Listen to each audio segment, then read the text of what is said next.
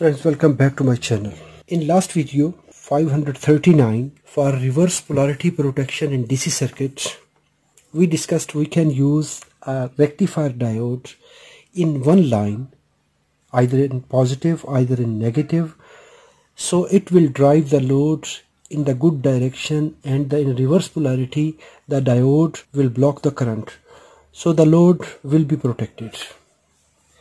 In today's discussion, it is video number 540 for English viewers, and my Urdu viewers or Hindi viewers can watch 309 number video on my second channel Haseeb electronics Urdu. अगर आप ये video Urdu या हिंदी में देखना चाहते हैं तो 309 number video Haseeb electronics Urdu channel पे जाके आप देख लीजिए.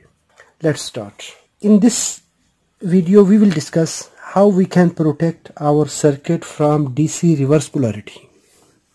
For example, we have a circuit here that is much sensitive for DC polarity. If you connect positive voltage here and ground line here, it will work perfectly.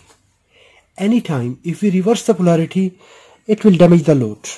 In our last discussion, we discussed if we connect this one, the V out will drop. How much? If we are applying 12 volt minus 0.7 the series diode, because it is in the series circuit, so the output voltage will 11.3 volt. But today we will discuss another technique which is used to protect the DC circuit. In this technique, here we have a fuse, then it is connected to the circuit, and this is the negative line.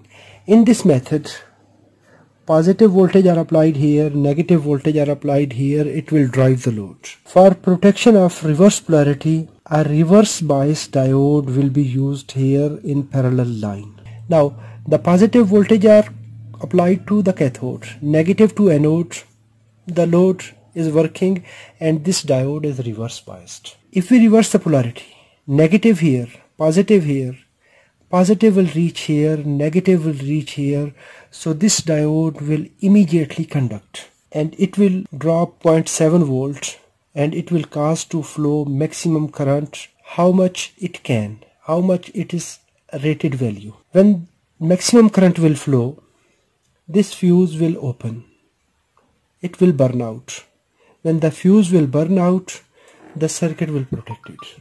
For that purpose, we can also use the same reverse polarity protection. I discussed how to calculate. You can check this video.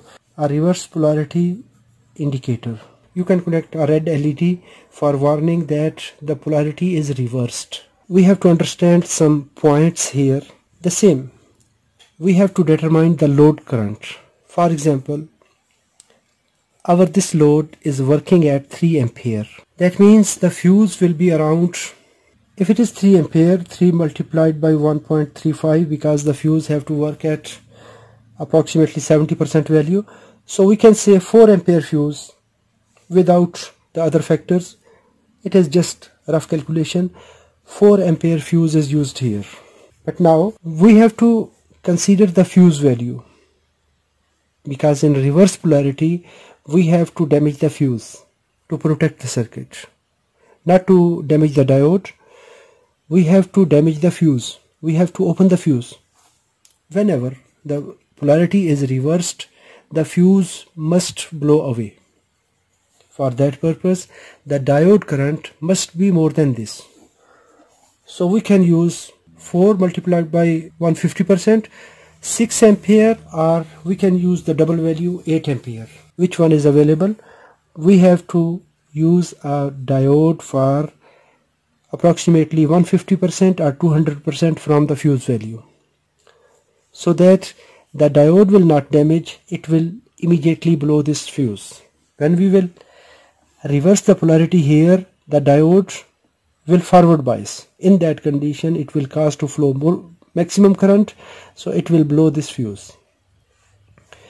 Now the second thing, in this diode selection we need the blocking voltage, the reverse voltage, because when the polarity is forward bias, when the polarity is correct, this diode will reverse bias, and its reverse bias voltage must be more than this.